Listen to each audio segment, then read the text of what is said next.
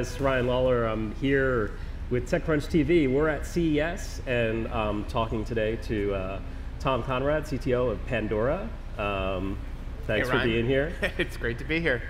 So this is, you were telling me, this is your 9th year, I believe, being at CES? The 9th year that Pandora has been at CES. Kind of hard to believe we've been at it this long, and really interesting to watch the changes, both of the company and for the consumer electronics landscape over those years. Okay, so tell me, like, what's big for you this year and for Pandora? So Pandora, from very early in its history, began to make investments in developing relationships with first the consumer electronics universe, and in the more recent years with the automotive industry. And both of those groups obviously have huge presence here at CES. And so the big news for us this week is we have our 1,000th implementation of Pandora in consumer electronics and automotive.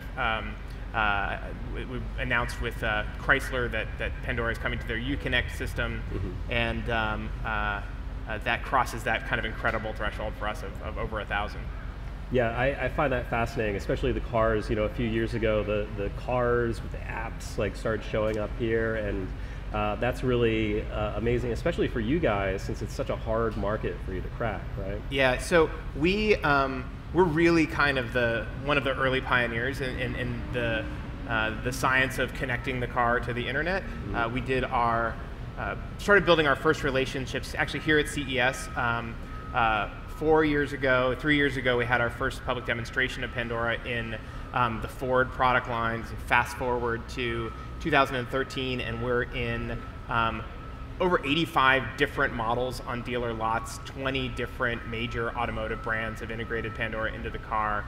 More than 1 million people listening to Pandora as they drive through one of these connected systems where the entire experience is controlled by the car itself. Right.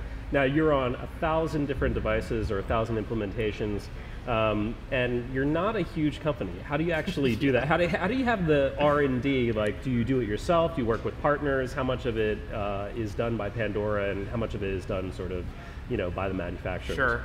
Well, with 1,000 different devices and 175 million users, it is kind of incredible to me that there's a team of, it's on the order of 40 software engineers that support this entire ecosystem. So if you're a great developer and looking for a job, we'd love to have you come talk to us. We attack that problem using several different techniques.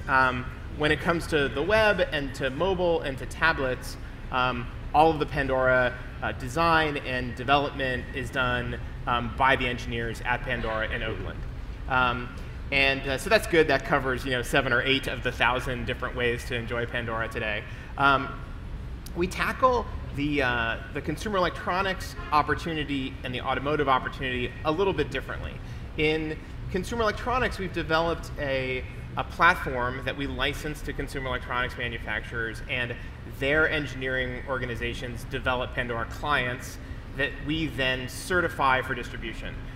So we have an API, we have a developer center, we have developer support, that whole kind of ecosystem developed. And then they ship us their final versions of the products. And we literally get shipped refrigerators and hundreds of different televisions and Blu-ray players and connected speakers. I mean, our office is just this kind of crazy cacophony of every consumer electronics device. It looks like a really poorly organized version of the floor at CES behind us. They just test it out. And so we do all the testing, and then we provide feedback to them about either user experience things that we'd like to see changed, or just functionality and product quality things. And we go through a few cycles with them, and then they begin to ship to their customers. Automotive is a little different. The automotive industry is complex with lots of different kinds of players. There's an entire aftermarket universe that has one sort of culture. There's the big OEMs and their suppliers that is an entirely different kind of, yet again, a different kind of environment. And so what we've done is we've hired some incredible people out of automotive that come with relationships and knowledge of how that whole universe works to try to explain to this scrappy Silicon Valley company how to behave when it comes to automotive. So what we've done is we've attacked integration with the automotive companies a couple of different ways. One mechanism uses a platform technology we developed called Pandora Link that uses your cell phone to communicate with the dash that allows the car through voice command or touch or physical controls to tell Pandora what to do, and the application running on your phone communicating over this Pandora Link protocol delivers the Pandora experience into the car. Some of it's with OEMs, some of it's with the manufacturers. It uses OEMs, their suppliers, the aftermarket people, many of them use that technique.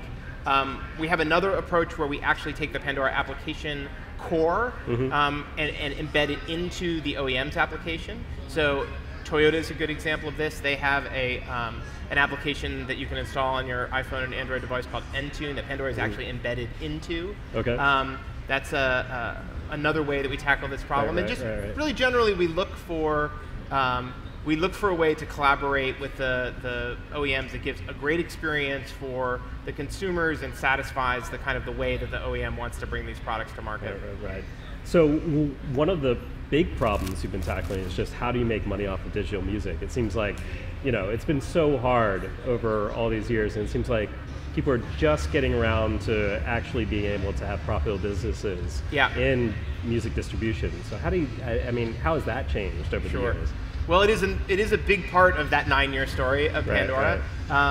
Pandora's business is supported principally through advertising. There's a segment of our business that's subscription, but really you can look at our public filings. We're an advertising company. And one really interesting thing about the evolution of CES for us is every major CMO is here. Every major ad agency is here. And so our ad team and the engineering and product organization that supports them are here in Las Vegas this week, meeting with these people, planning creative campaigns for the coming year, and sort of dreaming about what's possible as we converge this digital world with the radio world.